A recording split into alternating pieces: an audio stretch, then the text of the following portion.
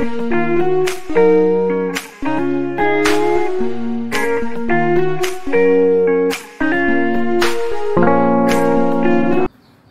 my name is Dhea Anisah Putri, and I would like to explain to you about Chapter 13, the development of modern mathematics from the transitional century to the 21st century. A. The scientific revolution period. 1. The 17th century. The 17th century witnessed an unprecedented increase in mathematical and scientific ideas throughout Europe. Galileo Galilei was able to observe Jupiter's moons with his homemade telescope based on toys imported from Poland. Tycho Brahe managed to collect a large amount of mathematical data describing the position of the planets in space. When Descartes developed analytic geometry by placing the orbits of the planets onto a graph of the Cartesian coordinates. Isaac Newton is perhaps best known for his contributions to physics. However, his services in mathematics should not be underestimated. His most famous work is the Philosophiae Naturalis Principia Mathematica, or Mathematical Principle of Natural Philosophy, which was first published on July 5, 1687. In formulating his physical theory, Newton developed a method that we know today as calculus. Newton's calculus at the time used different notations from modern calculus notations. Because of this, Newton is considered one of the founders of calculus. Another discoverer of calculus was Gottfried Wilhelm von Leibniz. He is considered one of the most important mathematicians in history. Separately from Newton, Leibniz developed differential and integral calculus. In his calculus, Leibniz introduced a notation that is still widely used today, like d for derivatives and for integers like these integrals. Leibniz also contributed to algebra and topology. He was the first to understand that the coefficients of a system of linear equations couldn't be arranged in rows. We can know them matrices to find solutions to the system of equations. This method was later called Gaussian eliminations. Applications of mathematics developed in new directions. Blaise Pascal and Pierre de Fermat teamed up to investigate probability theory and combinatoric rules in their discussions of gambling. The next one is 18th century. The most influential mathematician in 18th century was arguably Leonhard Euler. One of his contributions was discovery of the study of graph theory, with the 7 bridges of Königsberg for standardizing many modern mathematical terms and notations. He also popularized the symbol P to express the ratio between the circumference of a circle and its diameter. He made many contributions in topology, graph theory, calculus, combinatorics, and complex analysis. Another important mathematician of the 18th century was Joseph Louis Lagrange, who did pioneering work in number theory, algebra, differential calculus, and the calculus of variation.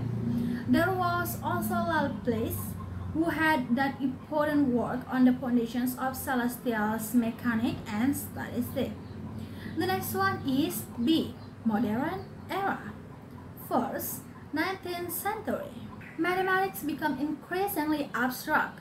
Carl Friedrich Gauss, known as the Prince of Mathematics, made revolutionary work on complex variable functions and the convergence of series. He was also first to give satisfactory proofs on the fundamental theorem of algebra and the quadratic reciprocity law. In this century, also developed 2 new geometric shapes besides Euclidean geometry.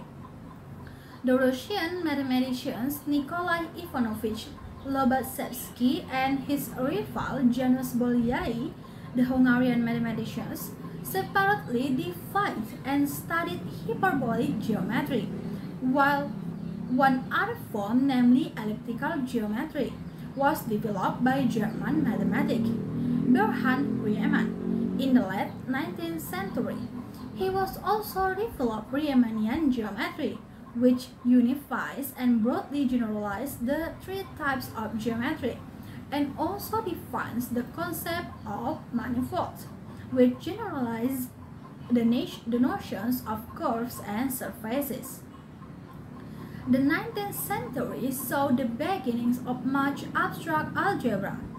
The British mathematicians George Boole devised an algebra that soon evolved into Boolean algebra, which contained only the numbers 0 and 1. Boolean algebra became the starting point of mathematical logic and had an important role in computing science. Augustin Louis Cauchy, Bernhard Riemann, and Karl Weierstrass reformulated calculus in a more rigid way. In this century too, for the first time, the boundaries of mathematics were explored.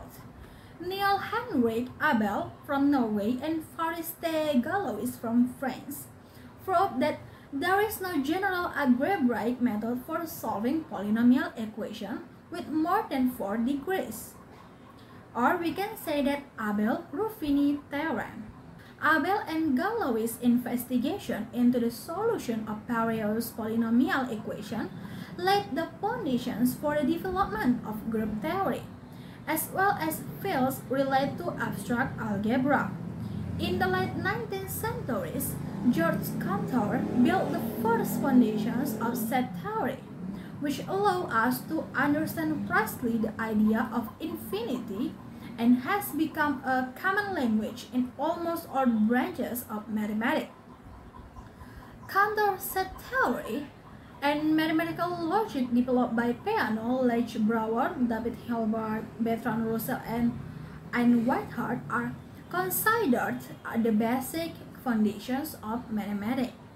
In this 19th century too, several mathematical communities were established.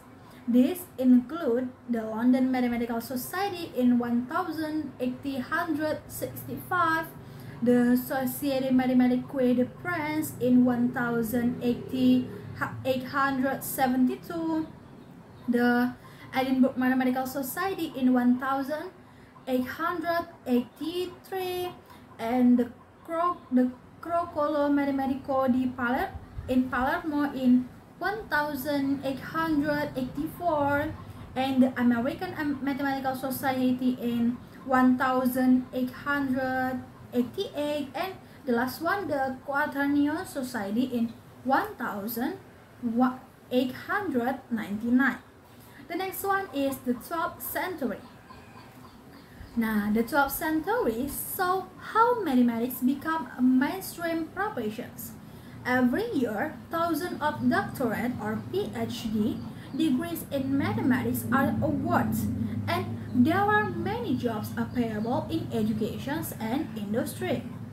In 1900th century, David Hilbert, in a speech to the International Congress of Mathematicians, presents a list of 23 unsolved problems in mathematics. These problems, which covers many areas of mathematics, become the main focus of much of the mathematics of the 12th century. Currently, 10 have been solved, 7 have been partially solved, and 2 are still open, and 4 issues have yet to be declared solved or not. Several conjectures that stand out in his story have been proved.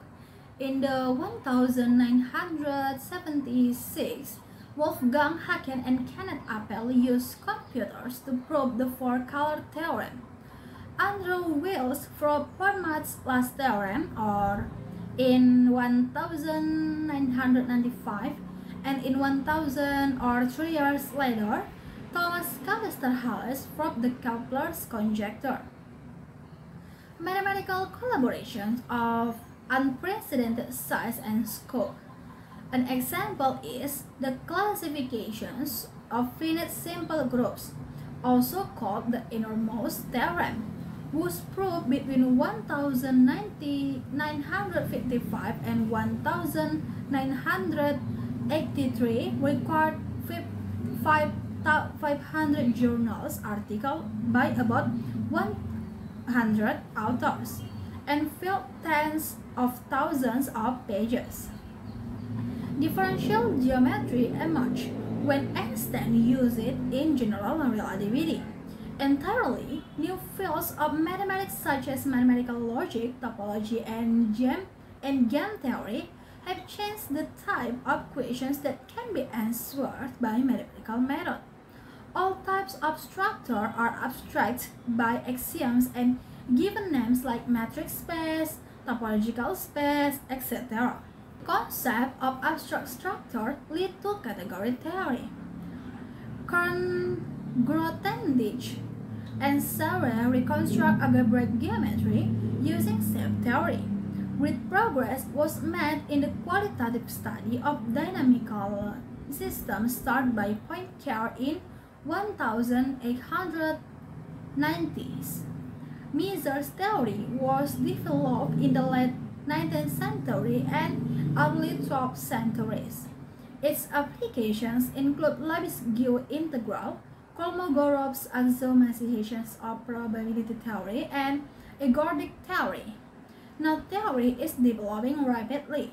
Quantum mechanics brought the development of functional analysis or on the other new fields included Lorentz-Schwarz distribution theory, fixed point theory, singularity theory, and Rene-Thom-Stroop theory, model theory, and model board fractals. The continuous development and improvement of computers allows industry to deal with larger and larger amount of data to facilitate mass productions, distributions, and communications. With this development, new fields of mathematics have also developed, including Alan Turing's computability theory, complexity theory, data analysis, and optimization. In the previous century, most mathematics focused on calculus and continuous function, but the development of computing and communication networks made the concept of discrete and combinatoric expansion even more important, including graph theory. The ability and speed of data processing on a computer enables the handling of mathematical problems that take too much time to do with pencil and paper, leading to fields such as numerical analysis and symbolic computing.